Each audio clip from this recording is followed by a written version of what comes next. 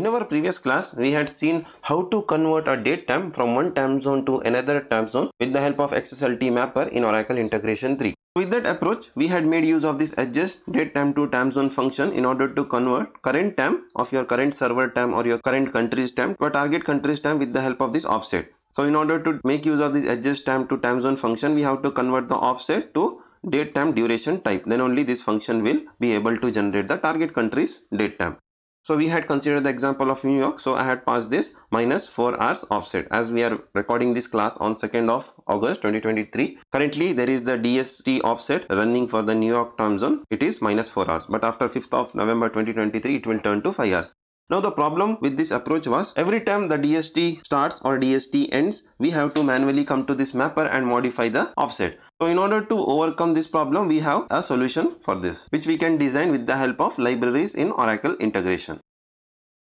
In order to demonstrate a use case, I have created this integration wherein we are calling a JavaScript function. I will show you how the function looks like. Within this library, I have created one function. So as you see, the function name is convert date time 1, but it will vary as per your naming convention used in the project, and it is supporting one input parameter wherein we will pass the source country's time, and in the response of this JavaScript function we will get the target country's time for which we want to convert.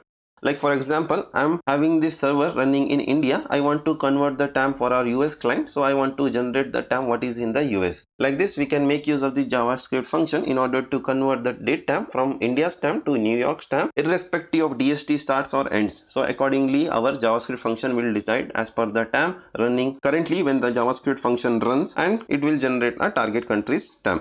Whatever we get in the response, that we will map over here in the mapper.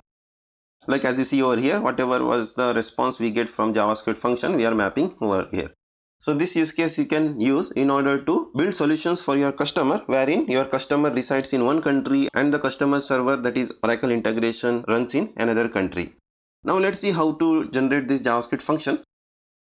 Before we go ahead with the solution with JavaScript, I want to show you this Stack Overflow query wherein someone has asked XSLT convert UTC to TZ time zone.